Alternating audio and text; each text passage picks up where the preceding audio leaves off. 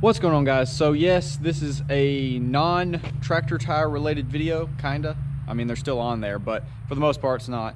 But I did want to go ahead and make this video, kind of break up the whole crazy tire videos, because they've been doing amazing, but at the same time I don't want to get like burnout on just posting them. And so this is also another thing that I'm really looking forward to in the future. But you see the title and thumbnail, choosing to keep one or something like that. So a lot of comments saying to put the tires on the OBS. Well, the OBS is gone, and potentially one of these two is gone as well. So I know you might be thinking, why in the world would you want to get rid of one of these? Because, and this isn't being like braggadocious or something like that, but a lot of people say that I've got the best combo. You know, a nice clean truck and a nice sports car, Mustang, muscle car, whatever you want to call it. So it definitely is a absolutely killer combo, and I love both of them dearly. But if you look at them, I mean, they look great, but that kind of stinks because they're kind of done. More so the car than the truck, because, you know, a lot of people would like to see it supercharged and stuff, but that's kind of just a road I'm not really wanting to go down, because in order to have a successful car YouTube channel, you really got to do like car stuff, drag racing, street racing, that kind of stuff. And at this point in my life, I'm just not about that street racing life, and it's just not worth the possible repercussions of it. I absolutely can enjoy this car without doing that, and I am taking YouTube fully as a business, and so it really kind of doesn't make sense to have the Mustang anymore. So I've had the Mustang like 2 years, and it has been absolutely great. The S550 platform is an amazing platform. The car is great. Coyote is amazing. I mean, it's just really is great. But like I said, in order to have a really good YouTube channel on car stuff, you got to do stuff that I really just don't have the huge desire to do. So I'm pretty convinced I'm going to get rid of the Mustang. The truck really has been the foundation of this channel, is what's really got me going. I've been doing YouTube for like 10 years on and off, nothing serious like I do now, but once I got the truck is where we really started growing, and it's been an absolute ball. You know, people get really upset over putting these tractor tires on here, and you know, if it's not the most entertaining thing to you, or you think it's really dumb, you know, that's your opinion, that's fine. I'm having an absolute blast with it. They've done really well. Hopefully all these negative people are people that don't subscribe, you know, in all honesty. I'm perfectly fine with all these people viewing it. It's got over 100,000 views. It's like 130,000 views on that video right now. And there's a lot of hate, but in my mind, I'm like, I just kind of want to get the truck out there. People that enjoy it and me will stick around and subscribe, and the rest of the people, once they watch the video, leave a mean comment, they'll be gone, never to be seen again. So that's kind of my thing. Of course, there's probably going to be a decent amount of these negative people that stick around just to leave negative comments on all my videos, but that's fine as well. It's YouTube, that's just what people do. But this truck has been an absolute dream, and it has done everything I wanted it to. It's really been great, and it's given me a big opportunity with YouTube, and I don't want to stop. I want to keep going with YouTube. And for those that understand YouTube, you know, you have to have content, and in order to keep this car, it limits me on potentially more content. So the car is amazing, but it's pretty much done, other than if I wanted to supercharge it or something, like I said, but I really don't want to go that route. And so the car is paid off. It could definitely bring a chunk of change that I could buy something else with. And so I'm really debating on selling the Mustang and getting a 06 or 07 LBZ Duramax. So when the tractor tires are not on there, it is my daily driver, and it does phenomenal. And so I do a lot of like short trips and stuff on a daily basis, things that the diesel would not enjoy. I know people use them for everything, but especially the older diesels, and people might, you know, rag me in the comments or whatever, but short trips and stuff are just flat out not good for diesels. Crank them up, drive 5 minutes, they ain't even got warm yet, turn them off, that kind of stuff. Perfect for gas vehicles, they don't mind a bit. But your diesel trucks and stuff are not that fond of it. So I absolutely do not regret getting this truck. It has been, like I said, an absolute dream, and I still love every second of it, and there's still a million things we can do with it and just have fun with it. So I really don't have any plans to get rid of this, but I'm going to throw out the option today of a couple ideas, and y'all can leave your comments below and let me know what you think. So you might be thinking, why in the world would I get a 06, 07 LBZ Duramax?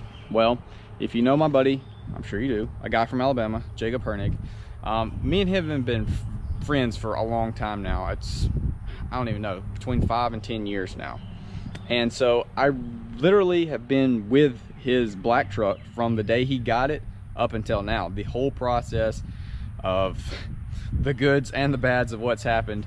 If you don't know, go over to his channel, check it out. He's got some videos. He doesn't post much anymore, but the truck's been, it was just an absolute beast, an animal, and I absolutely loved it. I mean, there was one time we went to the beach and I drove it all the way to the beach with me and some of my other friends. Jacob wasn't even in the car or in the truck.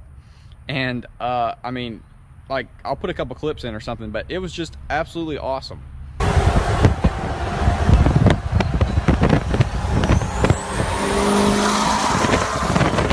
So I do have a decent amount of experience with that platform, and I know it's an amazing platform. Classic body, the 0607s, they have the 6 speeds, they have the LBZ, which is, you know, debatably the best one they've ever made. Of course, you know, you push them too far, of course they can let go. Pistons and stuff have some weak spots. Jacob's crank actually went, but he was twin turboed, so that's a, you know, that's a lot of strain. But I've really never dabbled in the diesel. I've never had a diesel truck, and I get a lot of comments saying that I should get one, and I'm thinking, what better time to get one than when my YouTube channel is growing. I would have my 2018 Silverado and then 0607 LBZ, and what I would want to build would be a extremely clean street truck. So there is a couple of LBZs on YouTube, but pretty much all of them do really well, and I thoroughly enjoy watching them. I feel like even the gasser people that like this truck will like to see an LBZ. And, you know, if the diesel guys don't like seeing this truck, big deal. This is, you know, this truck's, for as far as right now in my head, isn't going anywhere. So obviously I could probably get an older one for a lot cheaper than an LBZ, go with an LLY or a LB7. But at the same time, I'm like, I should probably just go ahead and get the LBZ because of the benefits of it, especially for the 6-speed. I mean, that's a pretty big deal. Of course, you can get anything built. So in all honesty, I would be perfectly happy with the GMC or the Chevy. The Cat Eye, you know, some people get triggered by that, but the Cat Eye Chevrolet is just iconic, and it looks amazing. You can do a number of different things. You can black it out, or you can clear it, or just so many different looks, and they all just look amazing. But then again, you have the GMC, and I really like the big front chrome bumper. You put the nice grill in the center and stuff, and honestly, either one would be great. I just want a really clean, lower mile, rush-free one. That's what I would really want to get in replace for the Mustang. Like I said, it's not anything negative about the Mustang. It's 100% an amazing car. But this is YouTube, and it is a business. And so you can't make content necessarily on something that's done. Similar to the OBS, that was kind of a mistake to get because I got it with a lot of stuff already done to it. I should have just got a bone stock one, and then I could have done the whole build process. I don't really know what I was thinking there, but that's neither here nor there. It's gone. So the Mustang is an absolute amazing car, but it's pretty much done. And like I said, there's just not a huge desire for Mustang content because YouTube is so saturated with Mustang content, and that's not a bad thing. I mean, it's an amazing car, and that's why it's that case. But at the same time, I'm like, I have $25,000 to $30,000 sitting here, and it's not making me any money, whereas the Silverado over here is doing its dang near best that it can. So I kind of feel like it would be kind of a disservice to keep the Mustang and just, I mean, I do enjoy driving it every time, and then I'm like, oh, I don't want to sell it because I enjoy driving it. But at the same time, it'd be kind of a disservice to just have it sit here and not really do anything with it when I have the potential to make something on YouTube. And another truck would just be amazing. And I like staying busy. I like having stuff to do. If I could come home and work on something, even if it's something simple like just a very small part, or even just cleaning the truck, you know, something like that. I thoroughly enjoy all of that. So I feel like it's better for me, it's better for the channel, and it's better for you guys to get something else. And I don't really know why I'm going on about this so much, because probably 95% of y'all are like, screw the Mustang, get a truck. Because my Mustang audience, I do have some, but it's pretty small. And so I know probably most of y'all are like, yes, get another truck. and that'd obviously be a lot more content on a whole new build. Like I said, I would give y'all the option of potentially both of them. So I could sell the Mustang and trade in the Silverado on a new or newer, lightly used 2500. And like I said, I don't really think I want to go that route because I do absolutely love this truck. As far as getting a newer truck, I don't really have a desire for a newer truck. I really feel like getting an older diesel would allow a lot more possibilities for me. Cheaper parts, less cost, less risk. Obviously, there's a ton more options for pretty much everything. I mean, newer stuff too, but you have to deal with a whole DEF, DPF, whatever that crap is.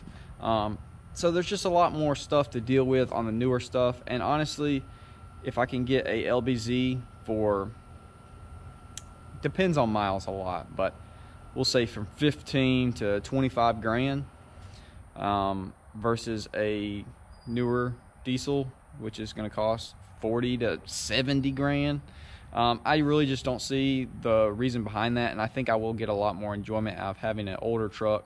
So y'all let me know what you think. I'm sure most of y'all are going to be like, no brainer, get rid of the Mustang, get another truck. But I did want to just make this video. Obviously, one, it's more content. Two, to get y'all's opinion before I just jump ship on something and go a whole different direction. I don't see why anyone would not want me to get an LBZ. But at the same time, I want to just, you know, we're kind of a team here, so I did want to give y'all a little heads up and see what y'all's opinion on it would be. So definitely let me know if you'd like to see a LBZ Duramax on the channel, build just a stupid, nasty, clean street truck. That's what I have envisioned, and you know, I just think that would be amazing. So let me know if that's something y'all would like to see. And if it is, I pretty much already got my mind set on doing it, but like I said, I want to get y'all's opinion. So definitely leave me some feedback. Let me know what y'all want to see, and I'll see y'all in the next one.